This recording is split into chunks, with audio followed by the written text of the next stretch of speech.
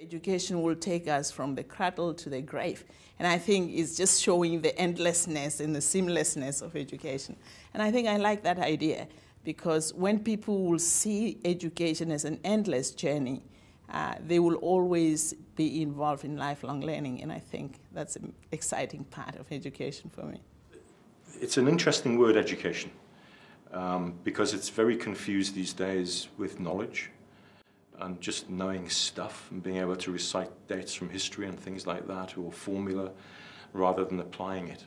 So good education is when you look at it in the round, where you do need facts, you do need to know that 3 4s are 12, it's pretty useful. It's good to know how to spell and so on. But actually it's the application of all that to real world things. And so it's very hard to find good stories of a good education when you only talk about school. You've got to talk about the informal and the formal. I love in education discovering the new world, discovering the new things, the new experience. And when you learn and describe a lot of things about other people or other countries that you didn't know earlier. I love about education the fact that we have the opportunity as professors, as administrators, and as policymakers to transform the life of students, to offer them a better life and to give them a passport for a better life. When I want to explain it to people, I usually use a photograph that I took of my granddaughter. And she was maybe 4 years old, and she is looking up in a tree where there is a mountain cat, and her mouth has dropped as far as it would drop, and her eyes, you could just see the picture captures the whole moment. Oh my God, that's so cool. If we could create that in learning, if we could remember that that's what our job is to help people understand that the world is so amazing, that it's worth our time to learn everything that we can about it, to make their mouths drop. Well, that's a good education. The big thing about learning is just making the person who's learning inspired in some way. So inspiration is the start, engagement with all their senses, so that you take them forward with their heart and mind to a desire to learn even more. Everyone have their own ideas about what education is all about. So when you first come with some ideas what it should be or should have been, after a while, when you start talking to different groups, actually you start feeling the diverse expectation, different aspiration, and also, different perspective. Everyone has a say in the area of education because everyone had gone through their own piece of experience. Well, good learning is when the pupils and students get involved and do it themselves. It's the doing and understanding that's really critical to it sticking with you, and it becomes part of you. Then you can teach it to someone else. And so it's being immersive, being engaged, touching the learning experience and being part of it yourself, and then you learn. When we were young, our teachers say, repeat after me, and we repeat. Repeat after me, 1, 2, 3, and we say 1, 2, 3. Today, the young people are different. They want to build knowledge. They don't want to follow instructions. They want to know why. And that's not worse or better, that's different.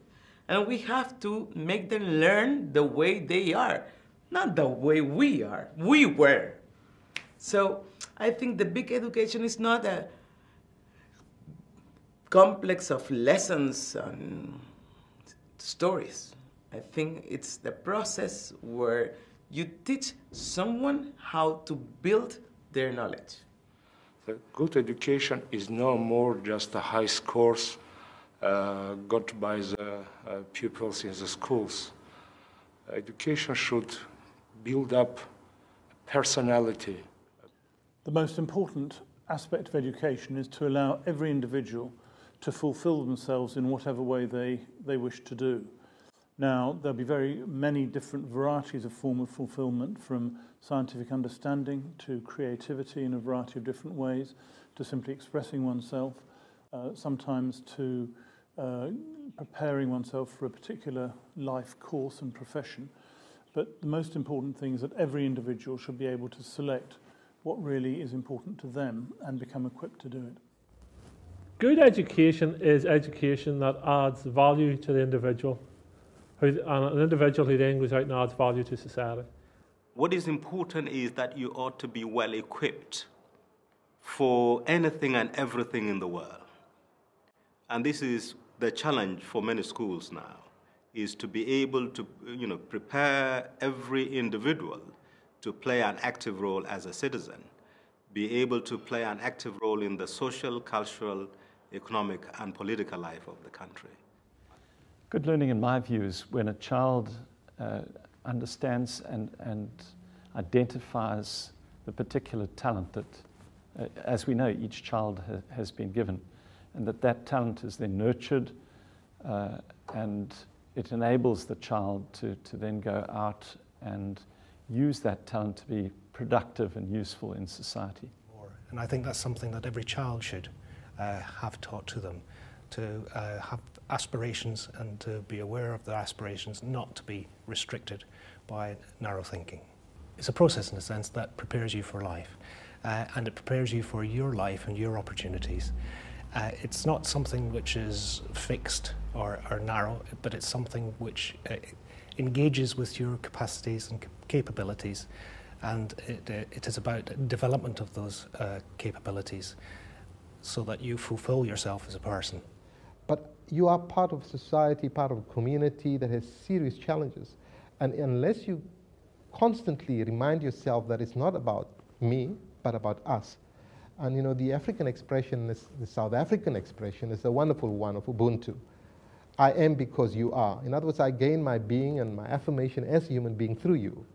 And unless I recognize that reality there, I would not be able to succeed as a member of society. I think the most important thing is to give them a fundamental value system, a value system that is geared towards making the world a better place to live in. A value system inculcates a sense of discipline, a sense of ownership of the world, and towards improving the quality of all our lives. With the new technologies that are being introduced, that will trigger change. But you have to simultaneously challenge the conventional model of education. So I think we will be needing a lot of much more collaborative learning, much more personalized learning, much more networks, because we're shifting from an emphasis of transmission of information to social construction of information. I think education becomes more and more important in a world that is more and more complex. It's important. Every kid should have the right for an education, but what is very difficult, and is really what I would like to see and what we've been working for, is that it has to be good education. I think that one of the tragedies in our world is that education is probably the only way you can diminish inequality. And in many countries, education is rather another tool for increasing inequality. So giving better education to those kids that are the ones in the most vulnerable situations. If you go to people and you work as if it was possible, then most of the time it becomes possible. So don't doubt about the possibility of changing. It is possible, and if not, at least give it a try. I can say that the future of education is bright. What we are seeing in this Education World Forum, bringing together ministers for education from countries all over the world, and of course, the professionals that are also on board, to discuss issues that are working in certain countries and the challenges that are also happening in most parts of the world. The important things, I suppose, are that at the moment we have to accept the incredible diversity of education systems between different countries. But what this forum is about is really getting a consensus on what is going to work for everyone in the future. I love the idea of countries using technology being able to leapfrog decades as they have the resources to change their education systems. You know, as cliche as it may seem, it's the future of the world.